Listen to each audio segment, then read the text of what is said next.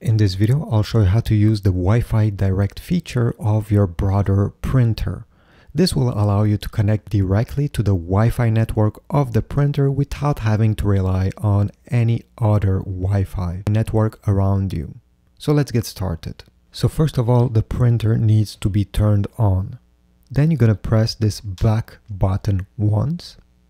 And then using these arrows, we're going to navigate like this until network is on the screen. Then press OK. Navigate using these arrows until you see Wi-Fi direct. Press OK. From here, navigate again using these arrows until you see group owner. Press OK.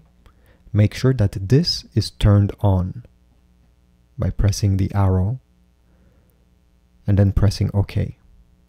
You'll get accepted as a message. And now we need to go again using these arrows until you see manual. Press OK. Then to confirm, we need to press the down arrow once.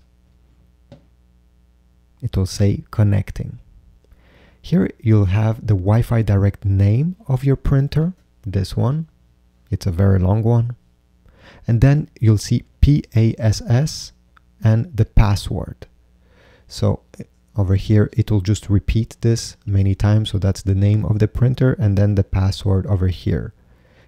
You need to be quick because as you see, the password disappears quite quickly to show again the name. So what I suggest is you take a small notepad and take note of that passcode.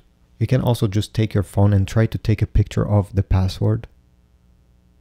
Okay, I got it.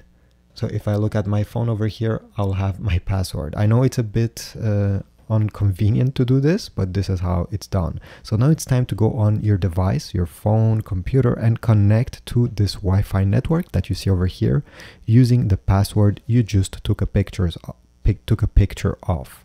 And after that, you'll be able to print using the Wi-Fi of the printer itself. So thanks for watching. I hope this was useful. If so, please leave a like, comment down below, subscribe, and I'll see you in the next video.